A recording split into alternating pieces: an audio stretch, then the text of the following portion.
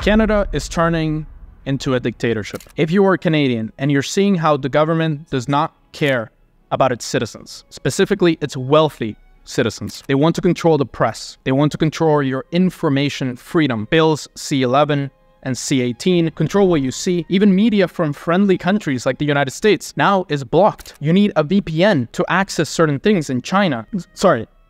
Now you need a VPN in Canada, out of all places. They want to control your financial freedom. They want to make sure that you're not financially free. If you step out of line, if you say something the government doesn't like, if you criticize the government, they want to be able to control your bank account, your crypto exchange accounts. They want to make sure that you do exactly as they want. And they want to control your financial freedom with taxes. You're wealthy, you've made good amount of money. Okay, now pay 60% in tax, 50-something% tax. You want to buy a nice property for yourself and your family? Pay a high property tax. That is increasing. More property taxes, luxury taxes, carbon tax. I'm not surprised if they start some sort of travel tax, because while the government travels all over the world in private jet, you need to stay home because you need to control your emissions. You can't eat meat. Just stay at home, be a good little boy, and the government travels all over the world in their private jets and goes on million-dollar vacations. Well, you have to stay at home. You don't get to enjoy luxury. You get taxed on your luxury. If you try to criticize or even confront the politicians, you get violently arrested and threatened, as we saw with Rebel News. Just a couple of questions. They just wanted to ask a couple of questions. They just wanted to confront one of the politicians, and they got violently arrested, threatened,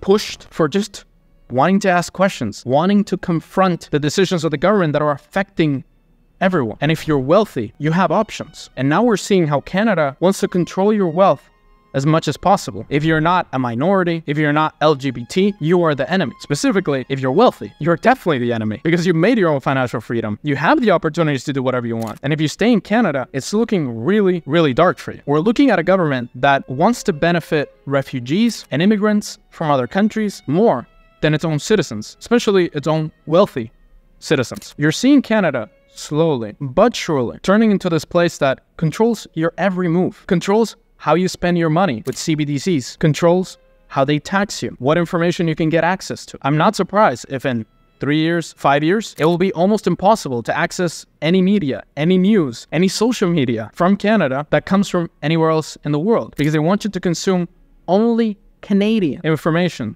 which they obviously control. They want to control your food supply. They want to control what you do on a daily basis, how you spend your money. There's been many people that have been living in Canada for many years, immigrants, and they apply for Canadian citizenship, and the government finds out, oh, you've been posting on YouTube about how Canada is really bad, and you've been posting about how the government is overreaching its citizens. We will deny your Canadian citizenship request, or we'll deny you even a passport. I'm not surprised if in a couple of years, if you criticize the government, if you make videos like this, you're denied a passport, you're denied certain rights, and the great benefits that everybody talks about, the healthcare, the free transportation, the amazing peace in Canada, that is all deteriorating. Crime is increasing. The healthcare is in shambles. People are moving out of Canada to even the United States. They're moving to Mexico.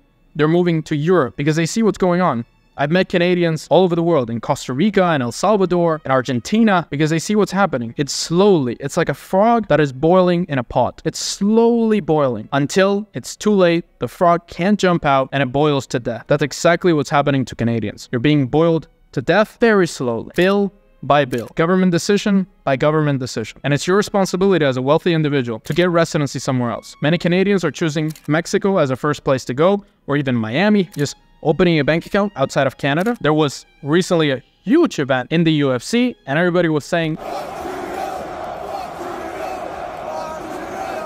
I'm not surprised if all those people somehow get their bank accounts closed, somehow get their social media restricted. Somehow the police shows up at their house saying, hey, what were you saying? F the president. You can't say that. You can't criticize our policies, and they'll threaten you with their power. Slowly but surely controlling the population until you're boiling, until it's too late to get out. Get a residency somewhere else. Get citizenship somewhere else. Citizenship by investment. A lot of Canadians have ancestry from other countries, so you can have a second passport in case you criticize the government, in case you go to a protest, in case you deny whatever the government wants you to do. You have another citizenship in case they cancel your passport. You have another place to go. You have a bank account somewhere else. You have a crypto exchange somewhere else because they also want to control your crypto. You have property in other countries, so you don't have to deal with their crazy property taxes or their crazy luxury tax or the taxes that they keep imposing on its wealthiest citizens. Canada, the Canadian government specifically, does not have your best interest in mind. The WEF, World Economic Forum, has infiltrated the government. The globalists have a plan. The government has a plan. It is not this peaceful, loving place where you can do anything you want, you can enjoy your money. It's turning very dark. And I've talked to a lot of Canadians and they all have the same perspective on their country. Get a second residence, second citizenship, open a bank account somewhere else, get a hardware crypto wallet tied to an exchange in another country, and start putting in the plan to either leave Canada completely or at least have a strong second home that you can go at any time. Really quick, if you're looking to lower your taxes, increase your freedom, get the best possible options for residency and citizenship around the world, I have launched the Wealthy Expat Private Mastermind, a free private group that you can join with the link in the description. Ask any questions that you have on any of the programs, meet tax experts, participate in weekly Q&A calls directly with me, and mastermind with other members of the Wealthy Expat community. The link will be in the description. I'm excited to see you there. If you want to see what countries, what passports Canadians are choosing around the world to increase their freedom, lower their taxes, improve their asset protection, improve their freedom online, financial, press freedom, check out this video right here on the 10 countries that Canadians are choosing all over the world that I recommend my wealthiest Canadians. You want to check them out right here.